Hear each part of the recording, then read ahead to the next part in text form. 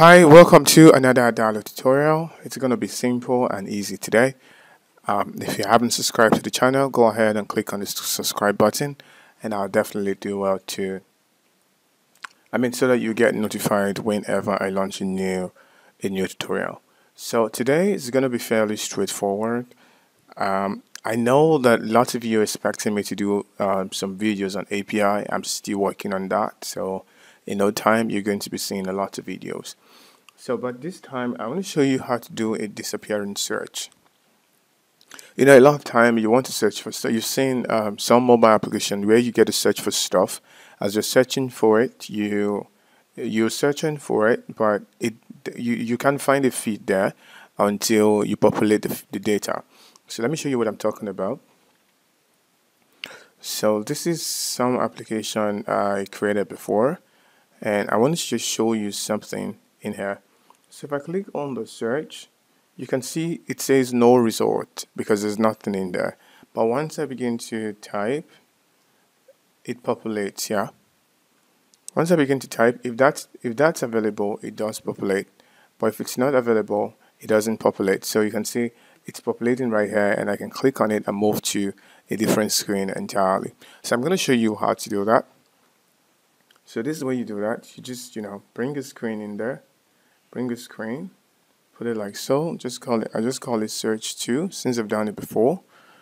I'm going to bring a screen in there and just call it search 2.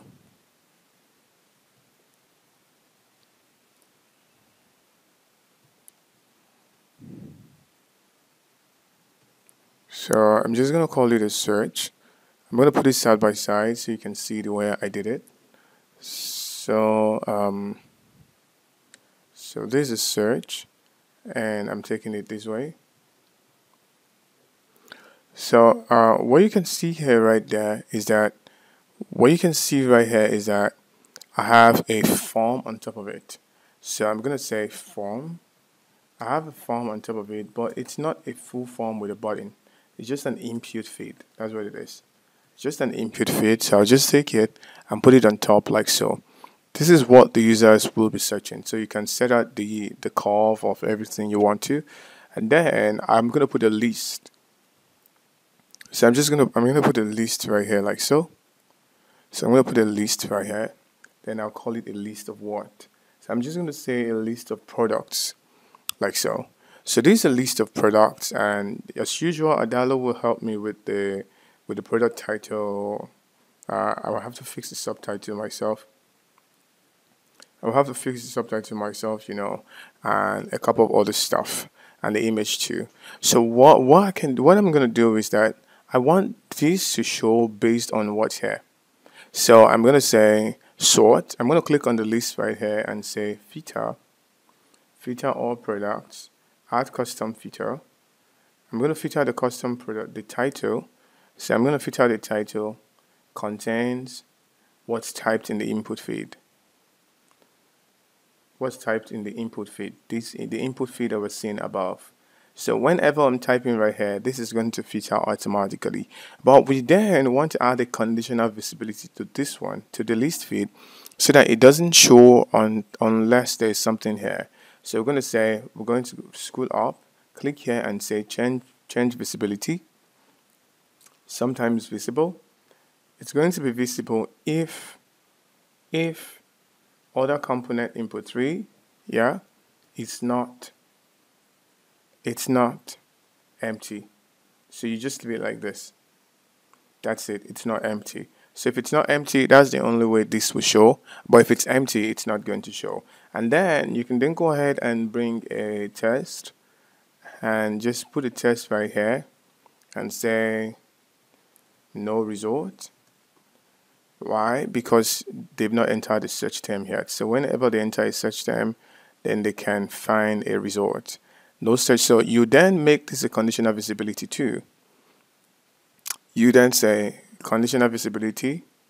So now you're doing the reverse. Sometimes visible if, yeah, it's going to be visible if other component, yeah,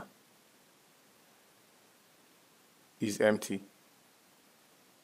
If the other component is equal to empty. That's it. So this won't show if this shows. This will show. The list will not show if you have the no result. If there's nothing in here, if there's nothing in there, it's not going to show. So that's the same configuration we have right here. Let's go see change condition of visibility. Sometimes visible. So I'm just gonna. It's visible if input field is equal to empty. So just go ahead and preview all over again for you to see what I'm talking about now. It's gonna be something. It's gonna be really similar. So now this is not empty. So if we take it away, it's showing no result. Then if we start typing, if we type, that's gone, and now we see this. So it's just a combination of conditional visibility and a combination of the form feed, showing what's going to be visible and what's not going to be visible. So that's it. That's the way it works. I'll see you in the next tutorial. This is pretty short. I'll see you in the next tutorial. Don't worry. Very soon we're going to be going so deep into API, and you're going to learn everything about creating customer actions, APIs with Adalo. Thank you very much for watching. Don't forget to subscribe, and if you need help with your Adalo project, feel free to reach out to me on Twitter at Paul_Okodwa, and definitely we'll work together. Thank you very much. Have a lovely day ahead.